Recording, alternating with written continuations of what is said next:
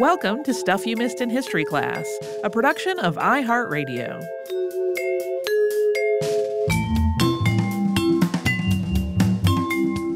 Hello and welcome to the podcast. I'm Holly Fry. And I'm Tracy V. Wilson.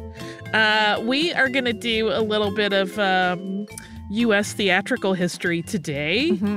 Augustin Daly is often described as a foundational figure of the U.S. theater, and that is not unwarranted. He wrote, adapted, and produced dozens of plays in the 19th century, like heading up into the triple digits, and he created a theater company that produced a lot of stars of the New York stage in that time. And he also was a man who was undeniably, in my opinion, a workaholic by today's standards, but every account you read of him in his own time, all the contemporary accounts just talk about how very passionate he was, but he didn't seem to ever take a day off. And he may have worked himself to death, which we will talk about. Yeah. Unlike a lot of Holly's other picks recently, it's not a murder episode. Pretty benign. Yeah. So John Augustin Daly was born in Plymouth, North Carolina on July 20th, 1838. His mother, Elizabeth Duffy Daly, was from an English family who had gone to Jamaica when Augustin's grandfather's military career took him there. His father, Captain Dennis Daly, was an Irish sailor who met Elizabeth when his ship stopped in Falmouth, Jamaica, at the same time that she was visiting friends there. The two of them sailed with members of Elizabeth's family to New York, where Elizabeth and Dennis were married on July 31st, 1834. The newlyweds eventually then moved to Plymouth, North Carolina. That is where Dennis started a lumber business. After Augustin was born, they had another son, Joseph Francis, in 1840. Although Captain Daly had given up his life at sea to stay with the family and he kind of managed ships that were going out with his lumber business, in September of 1841, a ship called the Union was in desperate need of a commander when the scheduled captain became too sick to make the voyage, and so Dennis Daly stepped in to cover the helm. Captain Daly contracted an illness while he was at sea, and he died from it. Elizabeth moved with her sons at that point to Norfolk, Virginia, and there, according to an account written by her son Joseph 2 years later, the two boys saw their first theatrical performances at the Avon Theater. They each saw a different play. Augustin's first experience was at a production of Rookwood, based on a novel by William Harrison Ainsworth. Augustin was instantly enthralled with the theater, and he immediately started devising his own productions, which he performed for the neighborhood children in the family woodhouse. In a bit of fortuitous happenstance, Elizabeth decided not long after Augustin had fallen in love with theater to move to New York City. She did this at the urging of her sister, Mary Ann Woodgate. Elizabeth took sewing jobs to support herself and her sons, and Augustin started taking clerking jobs anywhere that needed that kind of assistance, while also going to night school to finish his education. Augustin also started joining various amateur theatrical societies. His brother Joseph later recounted that Augustin was one of the few people in such circles who just had no interest in acting. He was far more fascinated with how theaters were run and how plays were staged. But Elizabeth, their mother, was not enthused about any of this because theaters and the people who worked in them were considered immoral and certain to run a young man into ruin. Joseph Daly referred to this time as, quote, the day of the talented drunkard. But that reputation also led Augustin, as he matured and continued to follow a career in theater, to put rules in place for his own businesses and productions that did not allow many of the behaviors that had given the theatrical profession such a bad reputation for so many years. Just as he had back in Plymouth, Augustin started putting on backyard plays with his peers in New York. He wrote original material for them as early as age 16. By the time he was 18, his ideas had become grander. He wanted to rent a real theater and put on a play. The only space available to them was a small theater on the third floor of a building in Brooklyn. And there, Augustin and his friends put on an evening's entertainment that consisted of a farce called Poor Piccadilly, as well as the second act of Macbeth, a comic song, and then 2 acts of one of the kids doing his version of a popular character known as Mr. Toodles. Apparently, there were a handful of paying customers that went to that evening. At the age of 21, Daly started writing as a drama critic. This came about in a kind of low-key but straightforward manner. He wrote up several articles about things that had been happening around Brooklyn, and then he carried those articles in his pocket to the offices of the Sunday Courier. He walked into the editor's office and started talking to him. By the time he walked out, he had a new job as a general writer, which was a salaried position. And when the drama critic for the Courier left just several weeks later, Daly just stepped into that position. It's interesting because he didn't really know any other journalists. He certainly didn't know any other drama critics. He was only 21, and he was suddenly thrust into this group of professional colleagues who were a lot older than him and had no idea who he was or how he had suddenly become one of them. But he really rose to the challenge of the situation. His approach to writing reviews of theater in the city was direct. It was less flowery than his professional peers, and that difference in tone really felt very fresh to readers, and he became very popular. His insights were also pretty fresh, and soon he was writing reviews for multiple papers in New York. It's worth noting that this transition to a career in theater journalism was happening when that position came with some conflict. The relationship between theater and critic was often contentious, and theaters would pull advertisements from a paper if they thought a critic had been overly harsh in their assessment of a production. Daly was also working in this role when the 1863 draft riots happened in New York. Previous hosts of the show, Sarah and Deblina, covered the draft riots in 2011, and then we reran that episode as a Saturday classic in July of 2018. At one point, Daly was mistaken for an abolitionist rabble-rouser, which to a lot of men meant that he was part of the war's cause, and he was attacked by a mob but managed to get away from them. During these events, he was also warned that he might be mistaken for a draft officer because he was apparently dressed in a similar style. People told him he needed to keep a low profile, so it was more of a difficult time. Yeah, there's one story about how he got out of a building that he thought was going to be set on fire. And then the next guy he talked to was like, and also take off your coat on your way home because everyone is going to come after you. And how he just wadded up his coat under his arm. And even though it was cold out, he just kind of toddled home in the cold with no outer garment on. Though Augustin had been writing since he was a teenager and had put on some ambitious for his age and means style productions, in 1862, he had his first real success in professional theater with a play he wrote and staged titled Leah the Forsaken. This was an adaptation of an 1849 German language play by Solomon Hermann Mosenthal titled Deborah. And the plot features an Austrian magistrate's son who falls in love with a Jewish woman, the titular Leah, and conflict unfolds as their relationship is jeered at by the people of the male protagonist community. It is in the style that was popular at the time, meaning it is dramatic. Writing about a 2017 staging of Daly's adaptation, New York Times critic Ken Jaworski described the style of this play in this way, quote, "To be sure, Augustin Daly, the playwright, was generous with the melodrama. Characters deliver expositional soliloquies, and emotions run deep and syrupy." The play made its first run in Boston, Massachusetts in December of 1862 before moving on to the New York stage in January of the following year. The role of Leah was played by an actor named Kate Bateman, who had been a stage actor since she was a child. After New York, the play went on to London and ran there for several years. While critics were not exactly in love with the show, it was obviously extremely popular and one of the roles that Bateman was associated with for her entire career. She even wrote a memoir about playing Leah, but though Daly was very friendly with Kate Bateman, her father, who was also her manager, was really another matter. The two of them quarreled about the way money from the production was split. This escalated to the point that Hezekiah Bateman sued Daly over it. Augustin won the court battle, though. Yeah, there are lots of court battles. We'll talk about some others, but whew, it was a litigious life.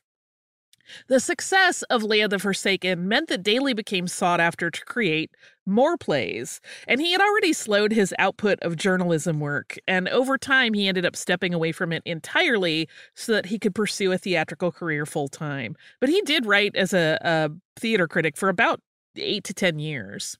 The Olympic Theatre asked Daly to provide a comedy script for production, and for that he adapted Victorien Sardou's play Le Papillon, that became Taming the Butterfly, which opened in 1864.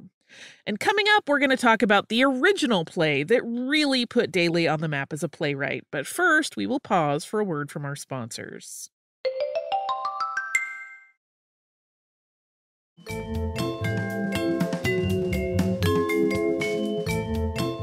Augustin Daly premiered his play Under the Gaslight in 1867, and it became one of his most lasting accomplishments.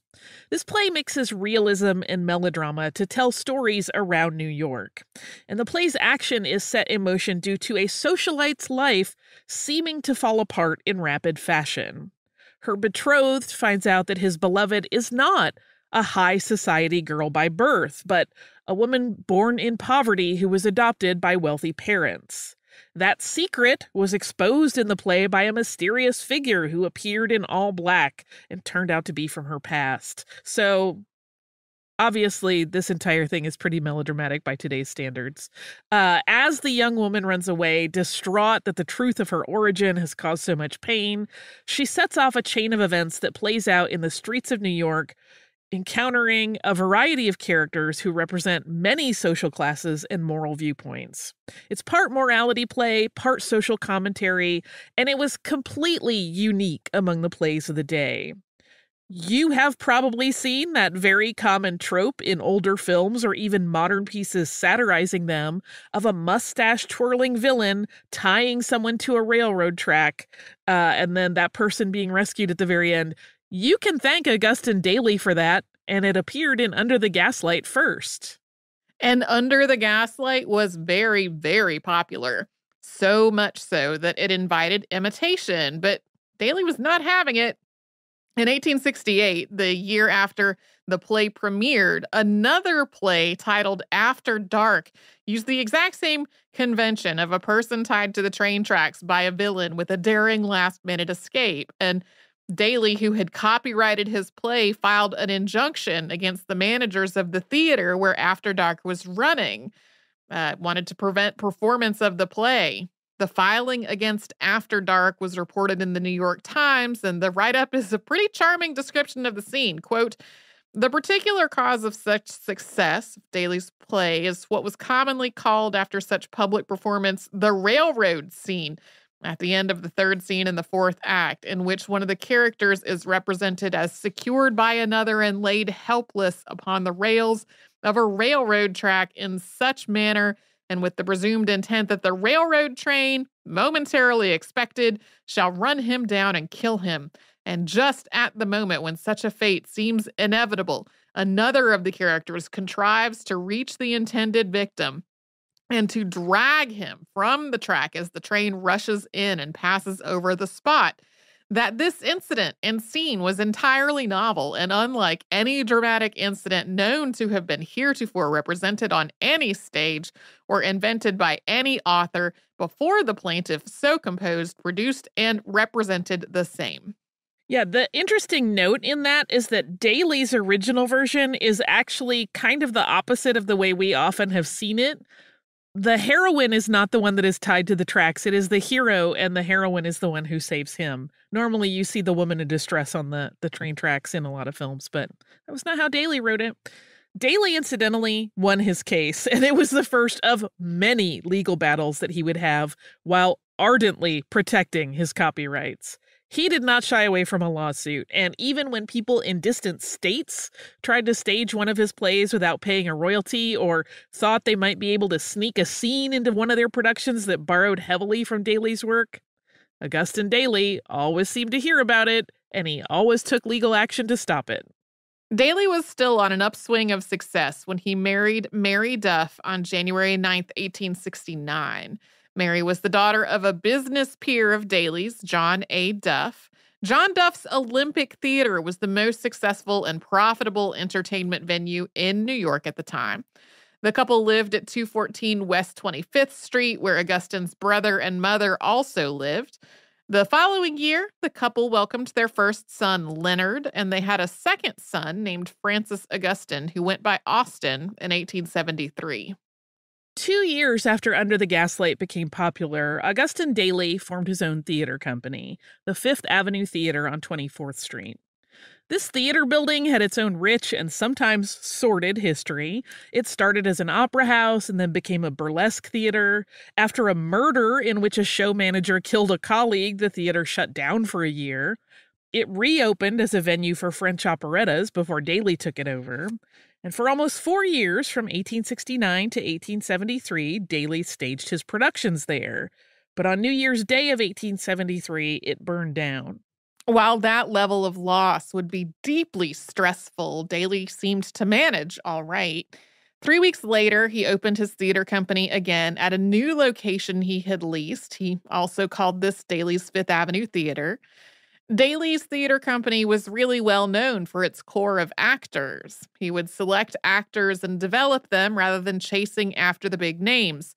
And a lot of successful stage careers started with Daly. He didn't only cast to type as most theaters did, with actors playing one sort of character all the time. He urged actors to develop a range that could include everything from broad comedy to serious drama. One of the plays that Augustin Daly produced before the first Fifth Avenue Theater burned was a show that he wrote titled Horizon, an original drama of contemporaneous society and of American frontier perils. This play is considered one of the early instances of literature that focuses on stories and themes about North America and the United States rather than Europeans. But it also, unsurprisingly, has a lot of very awkward and outdated language about Indigenous people. He also wrote Divorce in 1871. That opened on September 5th of that year, and it had a successful 200-night run. The play unpacks the topic of divorce, which was becoming more and more common in the 19th century. Playwrights in Europe had been using the topic for dramatic purposes already, but Daly's play is considered the first U.S. play to cover it. Daly's script was kind of didactic, showing that selfishness is often the seed that leads to discord in a marriage. In 1877, Daly was continuing to find new ways to draw crowds with his skill as a writer, his ability to shepherd talent into stardom, and sometimes by simply innovating the space that he staged his work in. That year, air conditioning was installed in the Fifth Avenue Theater on West 28th Street, making it the first U.S. theater to offer that luxury. In 1879, Daly opened another Daly's Theater location in New York City, this time at Broadway and 30th. Once the second New York theater was opened, Daly found he couldn't keep cranking out original works and manage all of his other businesses. So he started to focus exclusively on adaptations, which he was quite good at. He adapted numerous works from French and German literature into stage plays. Late in 1884, Daly, who professionally was experiencing so much prosperity, suffered a huge personal loss. His sons, Leonard and Austin, who were 14 and 11 at the time, both developed diphtheria during the Christmas season. And in the new year, things only got worse. On January 5th, 1885, the two boys died within half an hour of each other. Daly's brother Joseph described his brother as wanting to help any and every child he encountered after the deaths of his sons. He wrote, quote, "He seemed now to behold in all the young, and especially in little wanderers his own. I have seen him stop a crying child in the street to inquire its trouble, take it by the hand, and restore it to its home. In countless ways he sought to help the helpless." Because of the prominence of Daly's name in New York, condolences really flooded into the family. But though he grieved very deeply, Daly was right back to work, probably finding some comfort in the familiar and busy pace of the theater. Coming up, we are going to talk about Daly's theatrical ventures into Europe. But before we do that, we will pause for a little sponsor break.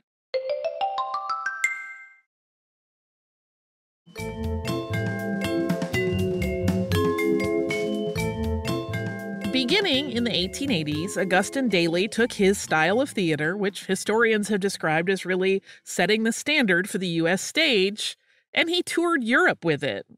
When Daly's troupe debuted She Would and She Would Not in England, it was a huge success. That play is a comedy that was written in 1702 by a popular entertainer of the day named Colley Cibber. It was merely the start of several years of tours that took Daly and his company to Germany and France as well as England. There is a certain fun turnabout in this success of his tours, as Daly made his name in the U.S. theater scene, combining his adaptation of European plays with his original work, building on the traditions of the countries that he eventually toured, while also creating something new.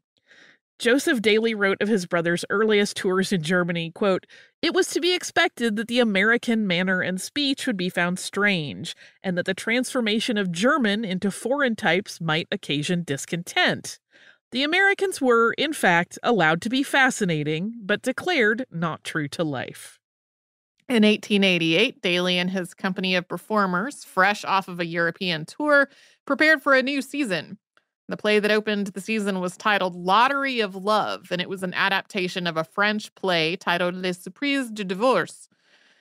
Daly took the opportunity of introducing two new actors to his New York audiences with the anticipated play. Those were Sarah Chalmers and Kitty Cheatham.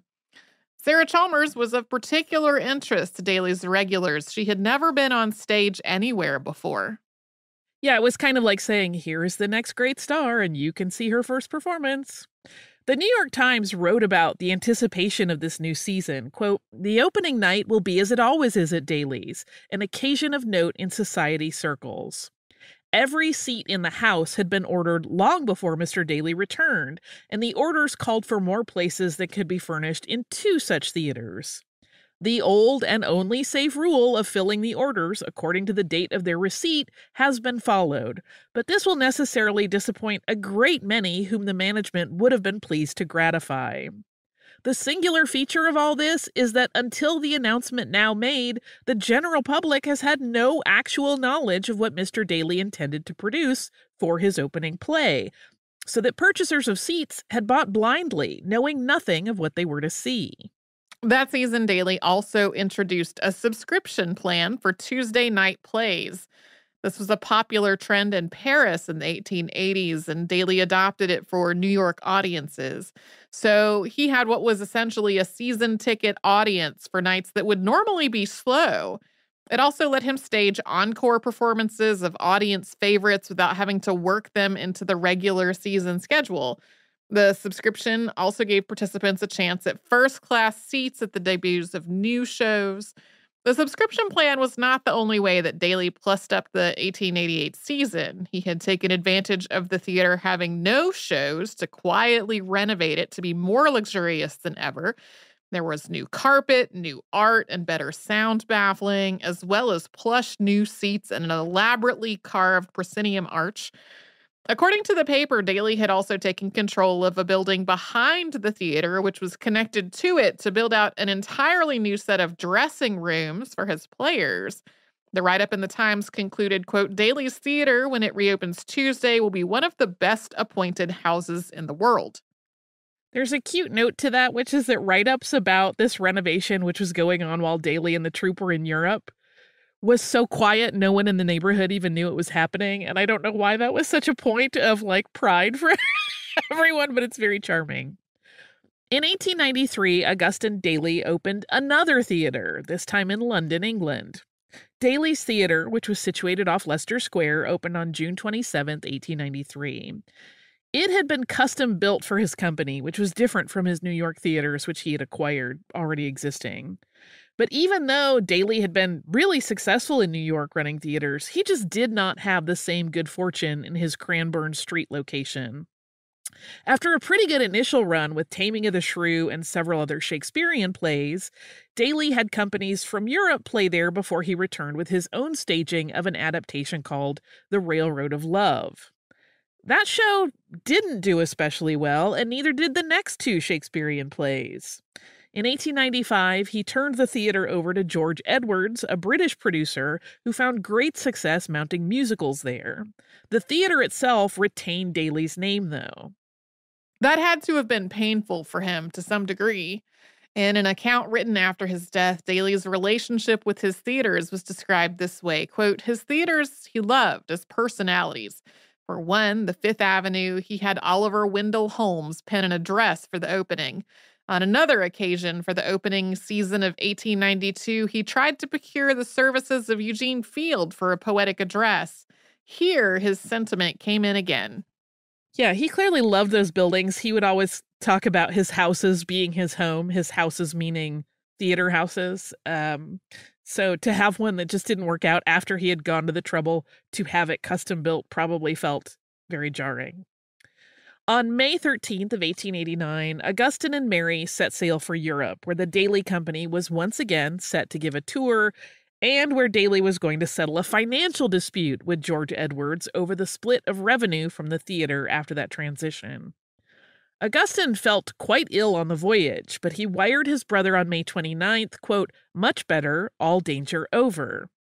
On June 5th, papers reported that he was just fine. The following ran in the New York Times on June 6th, having been wired from London. Quote, Augustin Daly has quite recovered from his recent sickness and has gone to Paris for a few days with Mrs. Daly and Mrs. Ada Rian. He will return on June 20th for the hearing of the case against George Edwards, resulting from a dispute regarding sharing the profits of Daly's London Theatre, of which Edwards is the owner and Daly the lessee. Augustin wrote his brother a letter dated May 30th in which he described the stress of the theater season launch and his impending legal hearings and, quote, financial anxieties having taken a toll on his health. He described being very ill even before he boarded the ship bound for London, and how a week into the trip he had a very real crisis. He wrote, quote, a combination of pneumonia and brain fever were the foes I was fighting, and thank God by Thursday I had conquered both. He assured his brother Joseph that the following winter he was going to, quote, let up a bit on this strain and devote more time to leisure. But by the time that letter arrived, Augustin Daly was dead. His brother and mother had already received a telegram that he had died on June 7th of 1889 at the age of 61 in the Continental Hotel in Paris. He had felt much better, and he had traveled to France, as he said, with his wife and actor Ada Rian, who starred in a lot of his productions. And after getting to the Continental, Daly just got much worse. And on the 7th, as his wife, Mary, and Ada had lunch in the suite, he called out from the bedroom that he needed a doctor, but he died before any could arrive. Mary Daly had Augustin's body shipped back to New York for a funeral at St. Patrick's Cathedral on June 18th. One of the biggest impacts Daly had on literature and theater in the U.S. was not through his own works, but through his support and encouragement of other artists. Bronson Howard, who was a very successful playwright in the late 19th century, had 3 of his 4 first plays produced by Daly before any other theater. Daly is also credited with encouraging Mark Twain to start writing for the theater, as well as short story author Bret Harte. Yeah, there are a lot of other people that he really encouraged to turn their pens to playwriting, which is one of the reasons he's considered so influential. And his obituary read in part, quote, never a jester, yet a maker and a purveyor of the most delightful comedy. Always a man of few words, yet singularly successful in the development of the most human and social of the arts. Never popular in the common sense, yet always respected and admired by his foes and opponents. It seems he died much too soon, for his vitality had not yet begun to diminish perceptibly, and the shock of his sudden going has been keenly felt by thousands who knew him only by name. Oh, Augustin Daly. Yeah. It's one of those ones we don't hear his name very often, but he was like it for a long time. Just an interesting dude. Do you have some listener mail for us? Oh, I do. It's a listener mail that solves a mystery. Oh, good. It is from our listener, Carrie, who wrote, chicken and dumplings with lots of exclamation points. And Carrie writes, Holly, I have a similar experience with chicken and dumplings. What you are describing from your childhood is very similar to that of my childhood, except my mom/grandma would cook/steam the dough on top of the chicken. I have always wondered why my chicken and dumplings was so much different than anyone else's. I asked my mom, and she said her mom was not one to make up recipes, so she decided to check my grandma's old cookbooks. Lo and behold, my mom found a recipe in Betty Crocker that she thinks is where it came from. It was so exciting for me to finally have an answer to my family's mystery. Perhaps your recipe has similar origins. I am attaching a few photos to show you said recipe. You might remember I wrote once years ago to tell you how my baby loved Holly's laugh, and she would always laugh in response to it. That baby is turning 6 on Sunday. Happy birthday, Winifred. Also, we got a new puppy this winter, so I'm including a photo of 5-month-old Daisy, a very playful Cavapoo. Thank you both for all you do for the podcast. I hope you can make it to Portland, Oregon someday soon for a live show. Me too. Okay, Carrie, thank you. Because I felt like I was losing my mind because no one else made it this way. But she scanned in, bless her. She either scanned or took very good photographs of this Betty Crocker cookbook from 1976. And there is a photograph of the chicken and dumplings as described. And they look exactly like the ones that I grew up eating. I really thought my mom had just misinterpreted a recipe and was just like, I'm not putting broth in here. Yeah, I'm pretty sure that we have that exact Betty Crocker cookbook in our home somewhere. Probably. I mean, it was very standard in homes in the U.S. Yeah. I think we have one that belonged to someone, and then I for sure remember it in my parents' house when I was growing up. Amazing. Also, yes, happy birthday to Winifred. I hope it was wonderful. By now, the birthday would have been quite a few weeks back since we were recording a little ahead of the game. But that is a very cute dog. I would be in danger around that dog because I would give it whatever it wanted, even if it were something very dangerous. Again, I cannot thank you enough. This would have made me tell a fib that I thought my mom was just making stuff up, because she sometimes would. Sometimes. But now I know. No, Betty Crocker made it up. Mystery solved. If you would like to write to us, you could do so at historypodcast@iheartradio.com. You can also find us on social media as Missed in History, pretty much everywhere. And if you haven't subscribed, you can do that on the iHeartRadio app or wherever you listen to your favorite shows.